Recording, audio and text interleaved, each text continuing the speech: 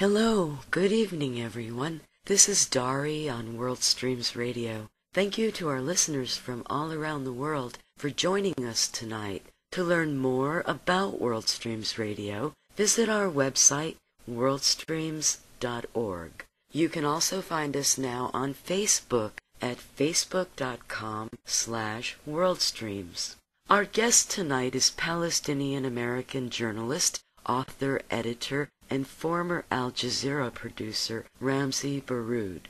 Noam Chomsky said of his work, Ramzy Baroud's sensitive, thoughtful, searching writing penetrates to the core of moral dilemmas that their intended audiences evade at their peril. Ramzy's work has been published in hundreds of newspapers and journals worldwide. His third book, My Father Was a Freedom Fighter, Gaza's Untold Story, narrates the story of the life of his family, which he uses as a representation of millions of Palestinians in diaspora starting in the early 1940s up until the present time. Hi there, Saeed. Hello and welcome, Ramzy. It's an honor and pleasure to have you with us tonight.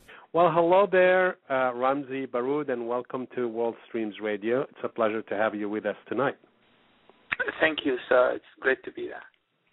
Wonderful. Well, let's start with the period in your book before 1948. Why was it important for you to include this spot as a background? It's essential, really, to understanding the Palestinian story in general, and the Gaza story in particular, for us to go back into history, because unfortunately, when we look at the situation in Gaza, we tend to be very selective in terms of dates, in terms of trying to understand and delineate the historical events that led to what is going on right now, war and siege, and all the rest. But in reality, this has actually started long before the Hamas-Fatah clash or the Hamas election to power, or even the 1967 war. The date we should be looking at here is 1947, 1948. These were the years that really changed the demographics and the politics and the reality of Gaza altogether.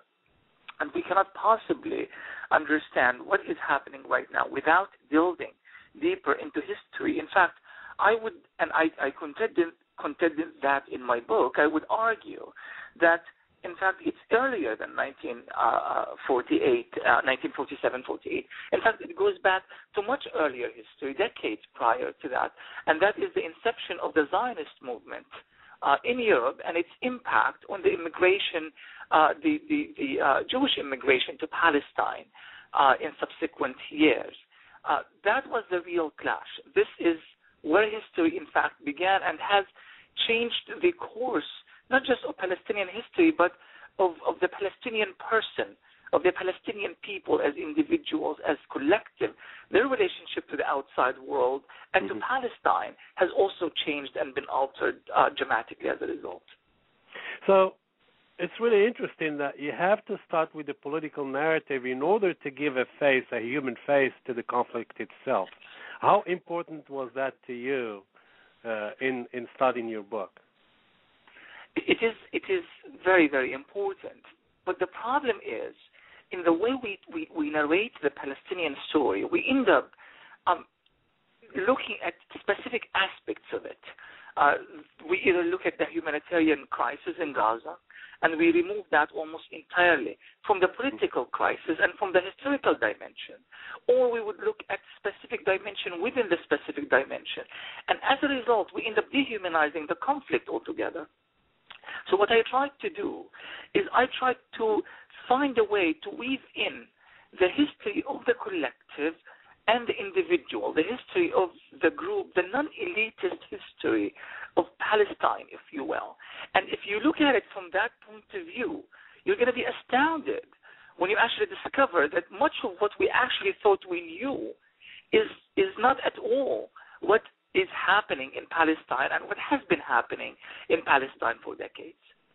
So, in other words, what you're saying is it is a deconstruct of the humanization of the conflict that's taking place in Gaza. You have to do it in order to give Gaza a face. Absolutely. That's exactly what I am saying. And Gaza in particular, Said, has been somewhat removed from the way that the Palestine history is being told, even by those who are sympathetic to the Palestinian narrative. Why? Very simple. Because we have been taught that this is a territorial struggle.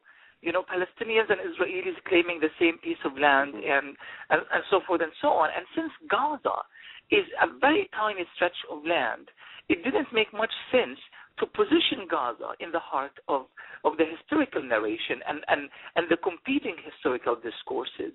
But in reality, Gaza is the heart of that history if we are going to redefine what that conflict is about.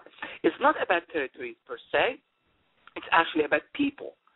And Gaza has embodied rather, the struggle and turmoil and the sacrifices and losses on the human level. And that's why I try to reposition Gaza where it belongs, but by doing so, I have to redefine how the conflict is being understood. Well, take us through what was it before and the relationship between here, I have to say the Gazans, if that term is useful, between people who lived in Gaza and the Jews at the time. How was that relationship?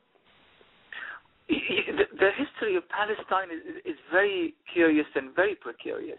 I mean, the fact is, there was a time in which there was not much in terms of outside influences on the political, cultural, social, racial makeup of Palestine.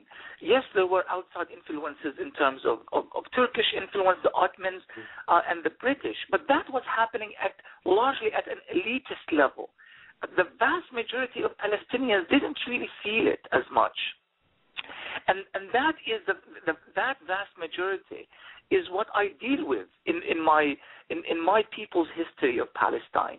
The people who lived in villages like the one where my grandparents and my family came from, a tiny little village called Beit Daras, a village of a few thousand people who lived somewhere between Gaza in the south and Jaffa or Jaffa, somewhat north.